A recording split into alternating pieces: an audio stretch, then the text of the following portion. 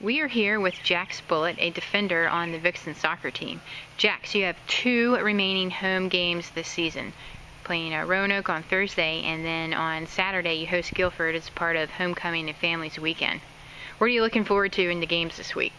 I think we're going to be able to give them a run for our money and play strong for our last 2 home games.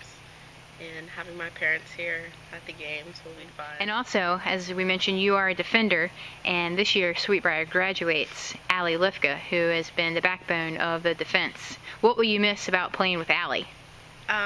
She really kind of holds the defense together. She's always talking to us on the field and always giving us good feedback, what we need to do. So it'll definitely be weird not having her next year.